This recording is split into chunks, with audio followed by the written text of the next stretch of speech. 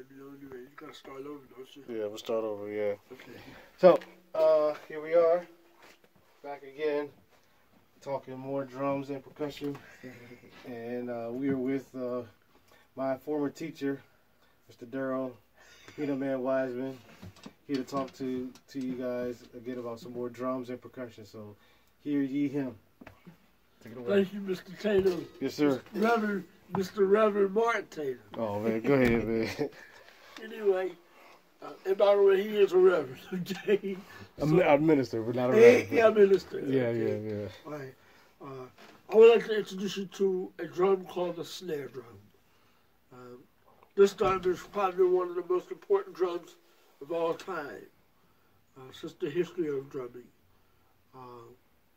One of the most important, especially European drumming, or marching band. You probably see they have different size snare drums. This is called the snare drum.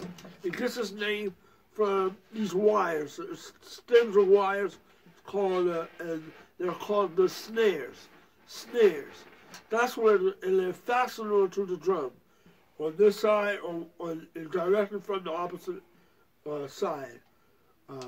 What you can see is used. You can use shoestring or whatever you can use to strap it onto the drum. Okay, it's called snare. This is where the drum gets its name, snare drum. So, it has two heads on it and a shell. What you see is a shell. Some of them are made out of wood. This one is made out of metal. It's called a chrome snare, chrome-plated snare drum. It's by a company called Pearl. It's actually on here. I see it's actually a steel shell. I didn't know that. I thought it was chrome. It's steel, a steel shell made by Pearl, which is a very, very good drum company. It has two heads on it, and what you see that fastens them down are what we call lugs. I will show you which one. I'll show you what one looks like. Was that L-U-G-S, lugs? Yes. Lugs, okay. Yeah. It has a little washer. It has a little washer, and it's a little like a screw that you use a key, a drum. This is called a drum key. It's a drum key. Use a drum key to tighten and loosen the drum. What these lugs do is cause the timbre of the drum. They cause it to either be a low timbre or a high timbre. A low sound, another name for timbre is sound. A low sound or a high sound. And what I do is basically just take these lugs. I'm not going to do it now, but take these lugs, these keys, and unloosen them all the way. Bring the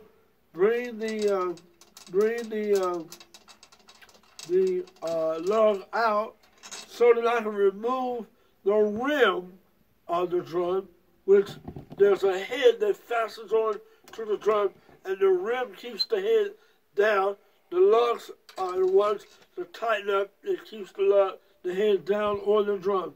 The tighter the head, the more snare sound. The more tighter the snare sound will be.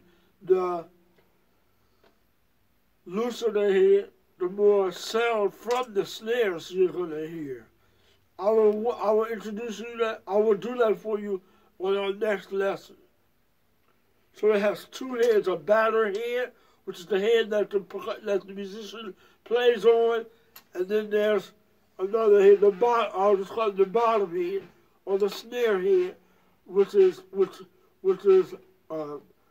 underneath the snares. The snares are not in the drum. The snares are on the outside of the drum.